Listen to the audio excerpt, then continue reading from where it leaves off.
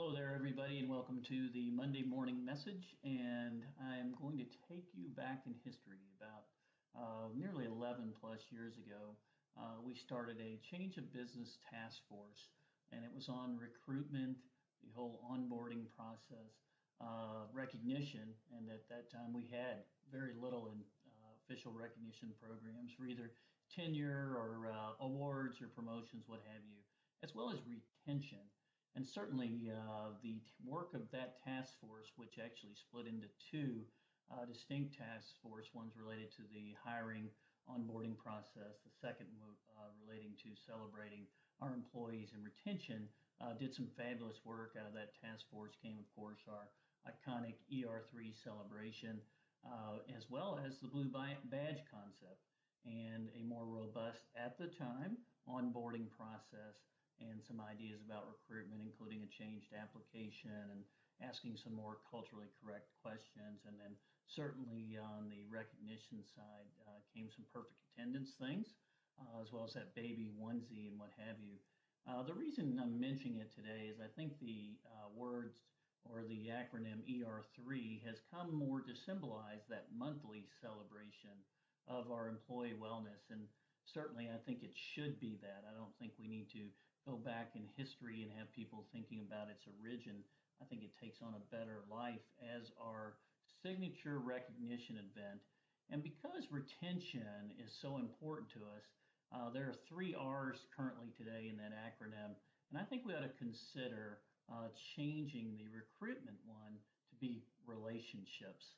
And if we think about retention, I think we would all agree that the two drivers to employee retention are relationships with their supervisor, or to use that old bad word, boss, and relationships in other places as well. But I think we all know by statistics, a fair number of employees leave their immediate supervisor or their immediate work environment, not an organization. And the second is recognition. And certainly, we know and understand the power of recognition. We also understand the power of where there's not recognition.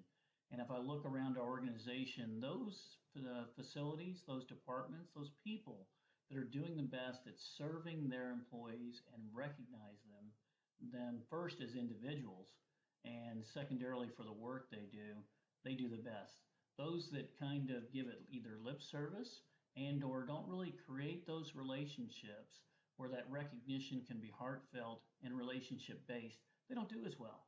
And so I would encourage all of us as we're working hard on retention and seeing, some improvements in hiring, but unfortunately we're still flat, if not up a bit on trending as it relates to our retention. And our turnover is continuing to increase just a bit, which puts a good deal of stress on the business, as we all know. But more importantly, don't we want the best for every Trilogy employee? And wouldn't we consider having a relationship with those you work for an integral part of that experience? So I'm going to send this message out to you along with a voting tab on the email. Just for those that are new to voting on these kind of things, you can't do it on your handheld typically. It needs to be on either an Outlook online or through Citrix, what have you. You can make a vote on that, but I want to get everybody's opinion on this. So the question will be very simply, should we consider in that acronym changing the R from recruitment to relationships, and then having that iconic monthly celebration and the acronym reflect what we're all seeking in the very best for our employees, which is great relationships. So anyway, it's all about relationships. It's all about recognition. I'll also give you one more additional clip if I can get it onto the email as well, from David Novak, who's doing a fabulous job, former Yum Brands chairman and CEO, on building recognition and understand the power of recognition. So make it a great Trilogy week. Go out of your way to recognize somebody this week. And if you don't have good relationships or any, today's not too early of day to start. So get on it. Have a great week. Thanks for all you do. Take care. You're the author of the new book, Oh Great One, a little story about the awesome power of recognition. with employees, and I guess it wouldn't hurt for people in your life as well to recognize. Absolutely. I think obviously with employees it makes a lot of sense, but with everyone. You know, one of the things that I learned running Yum Brands is that there's a real what I'm calling a global recognition deficit. People are starved for recognition all around the world. My new company, we just fielded national research, and we found that 82% of people believe that their supervisor does not recognize them for what they do. 60% of people basically say, hey, listen, I value recognition as much as money. Recognition happens very rarely. Most employees say it happens about once every 2 months. And 40% of people say, you know, if they had recognition in their companies, they put more energy into their work. So to me, recognition is a secret weapon that every leader really needs to use. And what I did with this book, Oh Great One, is I wrote a fictitious story. It's a parable. It's about this. It's based on my experiences in business, but it's about this guy named Jeff Johnson, who becomes CEO of this new company. It's called Happy Face Toy Company, and he realizes nobody's happy. And he turns around the business. You have to read the book, but he turns around the business by really taking recognition and valuing people and listening to people and getting them involved, getting them energized. And I'll tell you what, I've run businesses myself. I've seen all of our great leaders around the world run their businesses when they do it well. You have to create a work environment where people feel valued.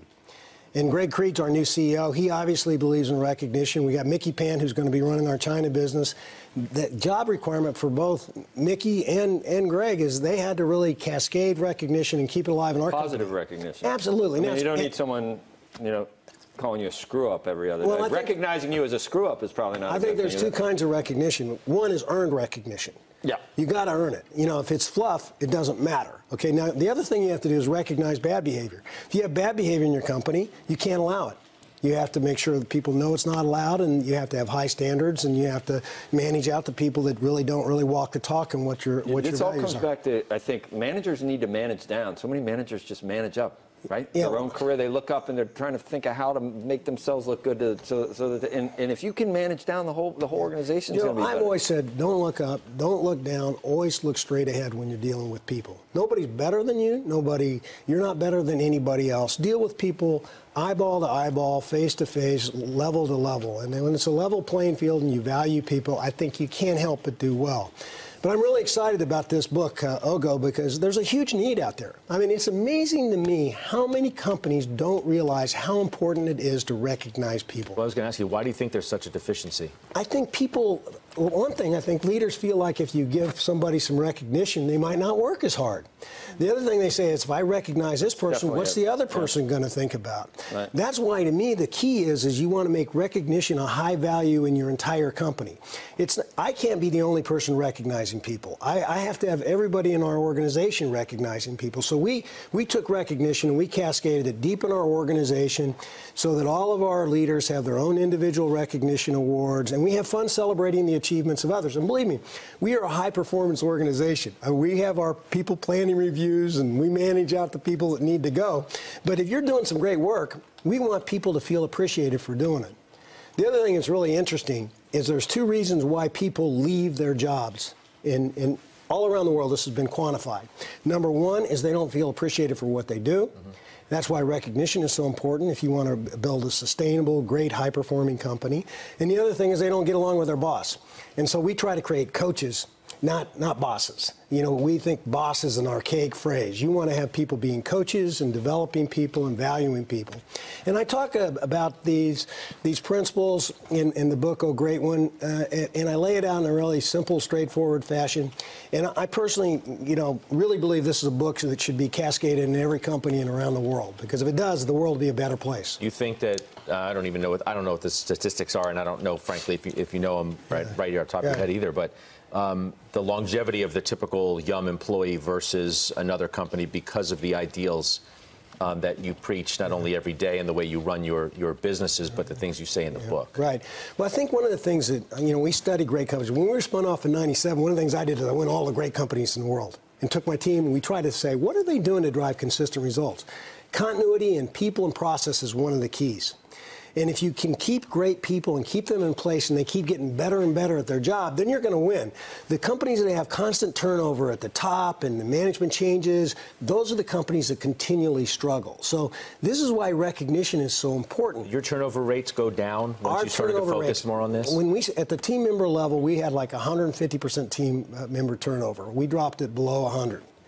So we really, improved our turnover rates and improved our turnover performance. And I think the thing I'm most proud of around the world is that we do have continuity. We have great general managers all around the world, people that, if you're in France, you're French. If you're in China, you're Chinese. If you're in India, you're Indian. But we're keeping these people because recognition is a universal value.